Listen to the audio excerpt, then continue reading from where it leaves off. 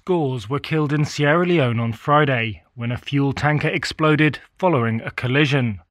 Deputy Health Minister Amara Jambai said the death toll currently stands at 99, with more than 100 people being treated in hospitals and clinics across the capital Freetown.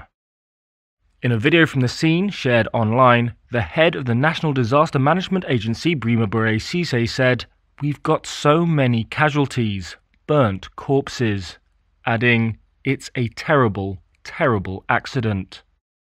High death tolls in such incidents in sub-Saharan Africa have previously been attributed to people gathering at sites to collect spilled fuel, and then being hit by secondary blasts.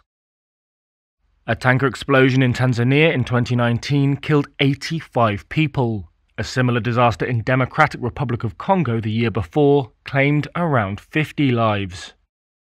Freetown's mayor said the extent of the damage from Friday's explosion was not yet known, adding that police and her deputy were at the scene to assist disaster management officials.